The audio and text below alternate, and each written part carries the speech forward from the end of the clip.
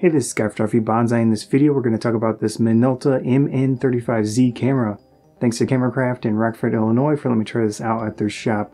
Minolta, the brand name, is no longer the original Minolta camera company. It's now owned by the Elite Brands company. Another camera-related company that this brand owns is Rokinon. They make different lenses. They import that from the Samyang company, which is based in Korea. Anyways, this Elite Brands owns Minolta and they have a few cameras now, so it's pretty interesting to see that brand still existing in some fashion. I wanted to check it out just to see how it all works. This camera is very similar to Nikon's B500. It does not have the viewfinder. It does have that long telephoto zoom. Specification wise, 20 megapixels, 1/2.3" sensor, very standard for this type of camera. ISO range from 125 to 6400. However, the auto ISO only goes up to 1600. The lens is rated 35x zoom, and the equivalent focal length in full frame terms is 25mm to 873mm, f3 to 5.9.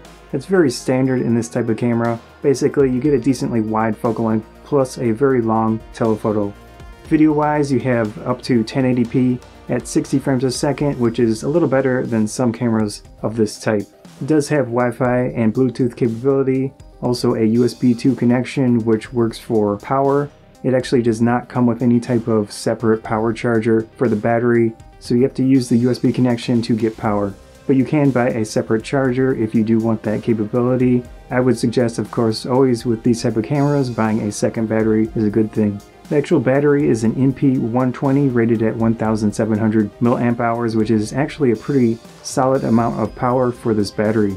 My favorite thing about this camera is actually the grip. It's very large, it's substantial, great in my hand. Really depends on you, of course, but I really like the grip on this camera. The case itself feels solid, nice thick plastic on it. However, the buttons are a little spongy, I guess you could say.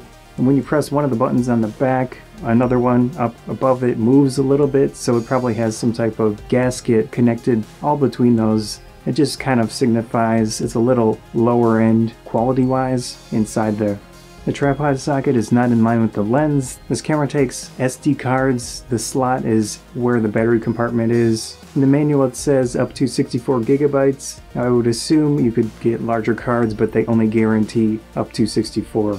There is a little bit of internal memory in this camera. If you do forget your card, you could potentially take a few photos at lower quality settings. With cameras like this that have the contrast detect autofocus, it's always a mixed bag. With focusing, you will potentially have some issues, of course, with that, especially when you go to the longer focal lengths. I did notice a little bit of stuttering, a weird motor sound when I was all the way extended with the telephoto lens and also trying to focus indoors. One of the biggest negatives of this camera is that you cannot select the focus area. You can't move the focus point around manually. That really limits your creative options because you're basically letting the camera decide for the most part. Now you can use the center area, which I guess you could use that and then recompose your photos, which is the main way you can get that artistic control.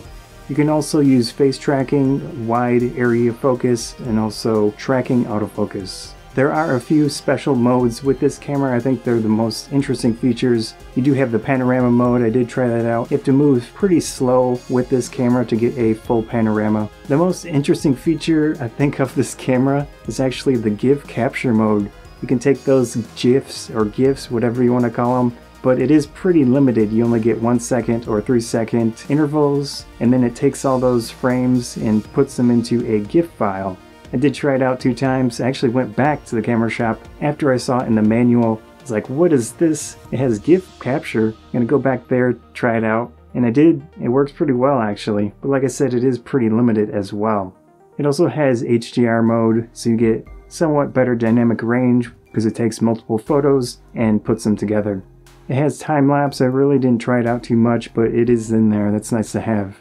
Overall, I'm relatively impressed with this camera, given the price, and it's pretty similar to that B500 as I mentioned from Nikon. I think in this case we really don't know how reliable this camera will be. If you can find it at a low price, I'm sure as time goes on it will definitely drop in price quite a bit. It might be a decent option to consider over the B500 depending on price. If you want a dedicated camera with a large optical zoom lens, it does have the image stabilization in there. I think you will potentially get better images from some phones, but you won't get that optical zoom. So that's the largest selling point of cameras like this, especially ones without the viewfinder. You want a low price as possible, and you want that optical zoom lens. Now this one does have a few of those interesting features, like I mentioned, but it is a very basic camera. Just like the B500 is a very basic camera. I have a hard time recommending these cameras. If you can get them at a low price, it would be something fun to mess around with, especially in good lighting. You'll get decent results.